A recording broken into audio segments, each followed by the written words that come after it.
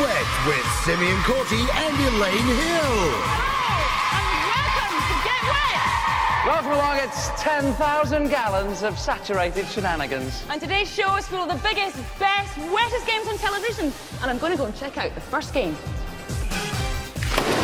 And away she goes. But before we meet the teams who are going to be playing today, just have a look at this. Not only do we have thousands of gallons of water here, but check this out. We've only got a shipwreck too. And this is no ordinary shipwreck. No, because on this ship is the star prize, the big one. You might say, the big kahuna. But only one of our teams will get to search for that treasure, both on deck and in the hidden depths of the harbour wall below. So, who will it be searching for that treasure? Let's meet the teams playing Get Wet today. In the orange team, we have Emma and Adam, the Oldham Otters. And for the green team, we have Kerry and Simon, the Plymouth Pirates.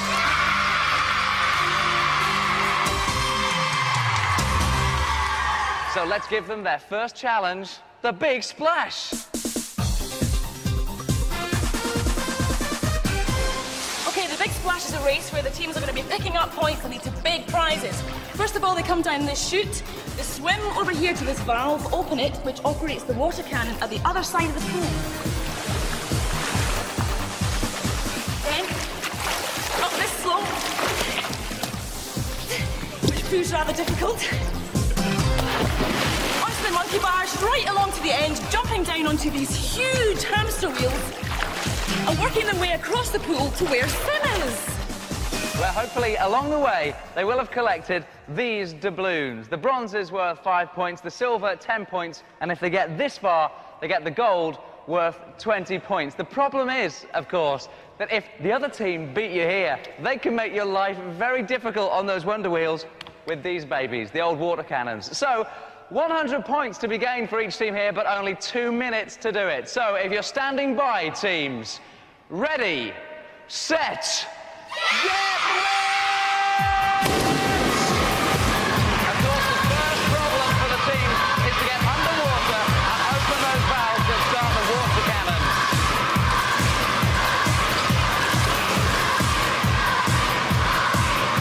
That's it, they've achieved that. The water cannons are now working. The next thing they've got to do is get up those ramps. Needs a bit of teamwork, this. They've got the idea, though. You've got to help each other up those ramps. Now, the monkey bars are a real problem because when you've got wet hands, they are very slippy. The green team are doing very well. They're getting along. Are we going to get to that doubloon? I think they are. Yes, they managed to get the doubloon on the end of the monkey bars. A real achievement. But the orange team have both fallen in now. So the green team have got as far as the wonder wheel. Plenty of points to be picked up in the water. And it looks to me like one of them's going the wrong way. I don't know who taught them to drive those things. Plenty of points being picked up. There's a bit of a battle between green and orange going on in the water. No one's at the pontoon yet, and of course those water cannons can be useful.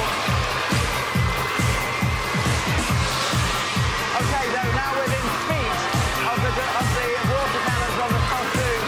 And I think, yes, we have our first arrival at the 20-point doubloon pickup.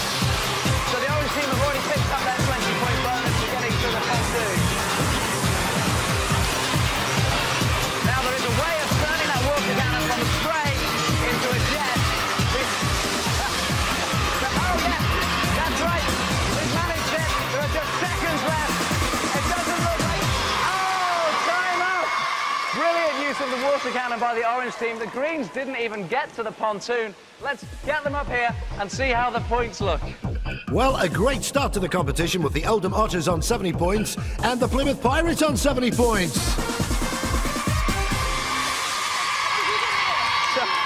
So it couldn't be closer. I mean, we at least got to the water cannon. Emma did brilliantly. What went wrong with your lot? Well, it just goes to show those hamster wheels are a lot more tricky than you think. You've got to be a big hamster to make them work, I think. Well, let's find out what you've won so far and what you can win on today's show. Level 1. Get 50 points and you should never be late for that important date with this wizard watch. Level 2. 75 points and you won't have time to be bored with these brilliant board games. Level 3. 100 points and you can step onto the catwalk with this cool designer gear. Level 4. 125 points. Keep track of those special dates with this fantastic digital diary. So, some top prizes to be won, and as you've just seen, you've already each got a groovy watch, and plenty more points to be gained in just a moment. OK, now it is time to play Celebrity Secrets, and the celebrity who will be revealing all for us today is weather forecaster and new presenter of How To. Let's hear it for Sian Lloyd.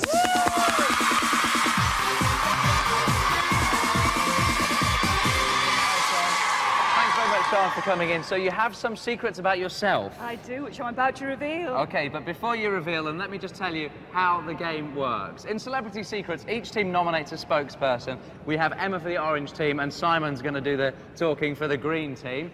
And what we have are a selection of facts about Sian's life, 3 for each of you. But the problem is, some of them are totally made up. All you have to do is decide which is true and which is false. Every correct answer is worth 10 points, so a possible 30 points for each team. Orange team, you can go first. Are you ready, Emma? OK, Sian, will you please reveal your secrets? The first thing I do in the morning is jump out of bed and do 5 minutes worth of aerobics. True or false? True. I wish false. Oh. Number 2, I have a pet Persian cat called Cyclone. True or false? True. Oh, false. Oh. And question number 3, when I was presenting the weather, I spat my chewing gum out. Come on, hurry. True or false? Hurry. True. True, it is true. At least the orange team got one. OK, Greens, good luck. On you go, Sian. Right then, Simon, question number 1. I won the equivalent of the Weather People's Oscars in Paris in 1993. True or false? False. No, it's true, I did. well done, Number Sian. 2, the first record I ever bought was Remember You're a Womble. True or false? Hurry. Come on, Simon. True or false? False. No, it's true. I'm ashamed to say. And question number 3, I'm a fluent Welsh speaker. True or false? False. True, dwi'n siarad Cymraeg. I don't know what you're talking about, but it sounded very impressive. So, by my reckoning, I can't believe you bought that Wombles record, Sian, but by my reckoning, that means that the scores look something like this. Well, the Plymouth Pirates are still on 70 points, but creeping into the lead, the Oldham Otters with 80. So, the competition is really hotting up. Well done, teams. Sian, I'm going to have to get the next game ready. Right, off we go. Look at her go. Now, can you stick around, Sian? I'd love to. Reveal a few more secrets for us later. Later on. In fact, you might as well stay around and enjoy the action in this next challenge for the teams, the polar jigsaw.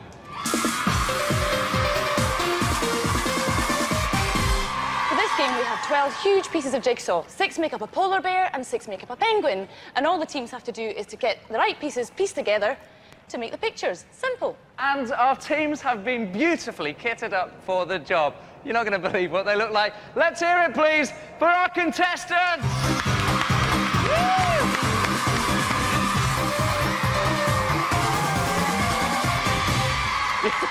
You look fantastic. You look just brilliant. OK, so you know what you've got to do. Each piece that fits together is worth 5 points. 6 pieces in a jigsaw, so a possible 30 points. If you're standing by, my little Eskimo friends, ready, set, get ready!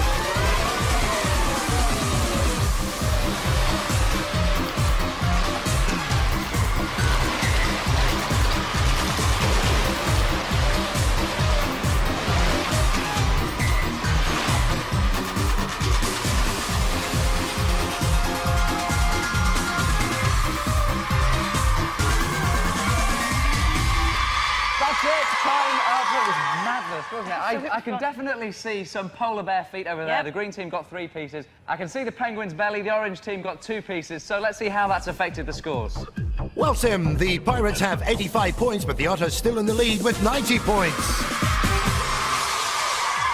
So, both teams have reached level 2, which means both teams have already won the wristwatch and the selection of games. Still to play for, the cool designer gear and the fantastic digital diary. The reason we have sat Adam and Kerry back to back is because we're about to play Celebrity Secrets Round 2. It has a slight difference in that Sean will read out 6 facts all about the weather. The thing is, as ever, they could just be made up. What we need you guys to do is give us a true or false, but don't shout out true or false.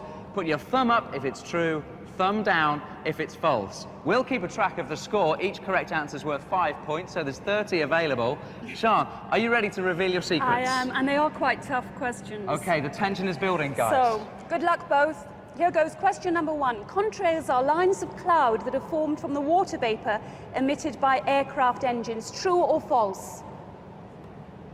And indeed, it is true. Oh. Question number 2. A sun pillar is one of the earliest forms of sundials found in the Orkney Isles. True or false? It's false, I'm afraid. Question number 3. Hill fog is simply cloud covering the hilltops. True or false? And it's true. Number 4. Palm trees can be found in Wigtown, 93 miles south of Glasgow. Is that true or is that false? It's true. Question number 5. The largest single hailstone was found in Paris, in the city of Paris in France, on the 14th of April, 1996. Is that true or is it false? It's false. And question number 6. Dew point. Dew point is the temperature at which condensation occurs. True or false? It is true. Wow. What a nerve-wracking game. The tension was just incredible. And by my reckoning, the orange team got 4 out of 6, and the green team also got 4 out of 6. So let's see how that is affecting the scoreboard. Ooh, what a nail-biter. Plymouth Pirates on 105 points, but still in the lead, the Otters on 110. This competition is so close. There's one more game to go. Sean, thank you very much for coming in. Thank you. And revealing really your secrets. You can stick around and watch this if you like. Probably the most important challenge of all, because this will decide which team will go on the chest quest. We're about to make our contenders walk the plank.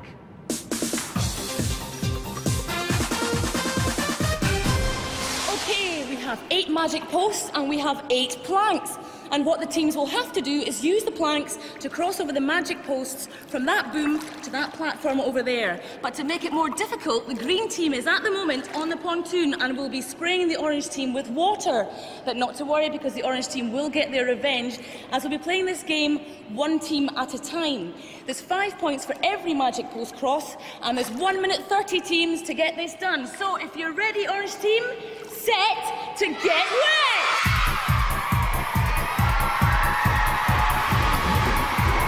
Well, they've successfully made their way across the first plank, which is, of course, the first problem. And already the green team are booting up those water cannons and trying desperately to put Emma off her balance. This isn't as easy as it looks, because it's not just a question of getting the planks in place. You've then got to balance your way across like it's some kind of tightrope. And Emma is now within range of the water cannons. You can see life is going to get very difficult for her now, but they have a good system going, the orange team. Is she going to be put off by the force of those water jets? She had a bit of a stumble there, but Adam is still doing very well at handing out the planks. They've got a good system going, good bit of teamwork from the orange team here. 5 points for every plank they successfully get across the post. But Emma is really entering a danger zone now, and she's off. Emma now has to swim back and start again from the boom. It was disaster as the water jet took her out. Go on, Emma, you can do it. Adam, give her a hand, mate. Go on. Adam's decided to take over. He's going to go to the end. They've swapped roles. That's a good idea. OK, Adam is now on the 3rd post. He has to get across to post number 4. Go on, Adam. That's it! Time is up! A brilliant effort by Adam and Emma with 4 planks in final position for the orange team. The question is, how will the green team do as they walk the plank?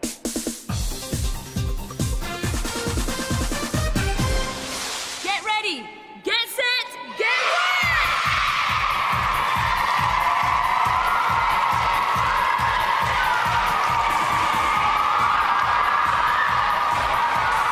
Simon's making good progress for the green team, getting across that first plank, and already the second plank is in position. But Adam and Emma for the orange team are making life tricky already with those water cannons. Of course, Simon and Kerry have had the advantage of seeing this done, so they've adopted the same strategy. A bit of teamwork going on here as Kerry hands out the planks, and Simon attempts to make progress, but straight into the path of a water cannon. The green team know exactly how much work they've got to do here. They really have to get more than 4 planks across the beat within a chance of playing the chest question at the end of the game. And if Simon can get past this stage, he will have achieved that. Hand me the plank, Kerry, he's saying. Give me the plank. He's got to do a bit of a tightrope walk to get across these slippy planks. It is so wet out there. The water cannons are very powerful. If he can get onto this post without falling off and without destroying the route he's mapped, then I think they're going to be within a chance of playing for that star prize. And the orange team know that. They're furiously firing those water cannons. Go on, Kerry, keep handing those planks out. With just seconds left, can he hold on and get to... It's the end of the game.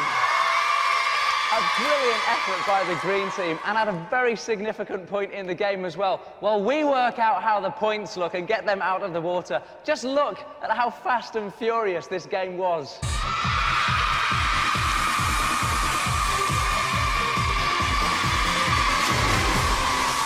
What we all want to know is, how does that affect the final scores? Well, Sim, it's all changed with the Otters on 130 points, but this week's chess questers are the Pirates on 135.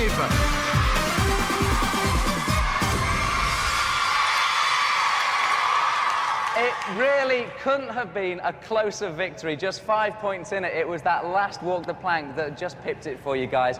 But they did brilliantly, didn't they? They did very, very well. These games are more tricky than you think. And Orange Team, you're not going to go away with nothing at all. You've won a watch, you've won some box games, sports gear, and in that last game, you won a digital diary. So all you have to do is swim for home. Let's hear it for the Orange Team. Give them a round of applause. Bye, guys. Right. The final game approaches. Elaine, if you could take Simon and Kerry and get them kitted up because you have to get some scuba gear on. Sure do. It is time. Off you go then, across the deck if you would. It is time for us to play the chest quest.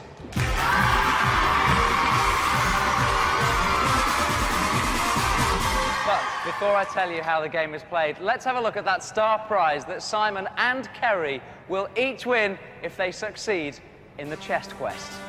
Put away your pen and paper and plug into the latest technology with this amazing computer with CD-ROM, sound system and a colour printer. Let me explain. Inside this golden chest is that star prize. But because it's such a special prize, we've locked the chest twice. What Simon and Kerry have to do is find 2 golden keys that will unlock the chest. One from on the deck and one from the murky depths of the harbour wall. Kerry's first key opens the chest, where she will find the rods to clear the drain, which will flush out the key to the lockers, inside one of which is a mallet. She'll use the mallet to smash open the barrels, where she will find a crowbar to prise open the wardrobe, inside which she will find her golden key. Down below, Simon's first key will open the chest, where he will find the key to the safe. Inside the safe is the tap to raise the rudder, under which lies the spanner, which will open the pipe. In there lies his golden key. Once they've got their keys here, all they have to do is turn the locks, open the chest, and shabam, the chest quest is complete. Simon is, as we speak, being kitted up in his scuba gear. There he is with Elaine. He's almost ready to go down into the water. And because scuba diving is quite dangerous, we've got our safety divers down in the depths as we speak, just in case any assistance should be needed. And in fact, they are ready now, so let's have a round of applause, please, for Simon and Kerry.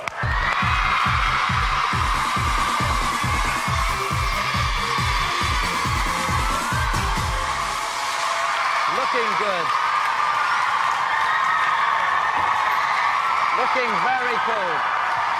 Okay. Elaine, you're going to go down below and just finally check the competition elements, right? Okay, Elaine can go down now. Simon's being kitted out. So, Kerry, a top-of-the-range PC at stake here. It's got the sound card, the speakers, the colour printer. How do you feel? I'm a little bit nervous, but I really want the prize. I bet you do. It's a fantastic prize. Well, the tension is building here. You know what you've got to do. You've got to find those golden keys.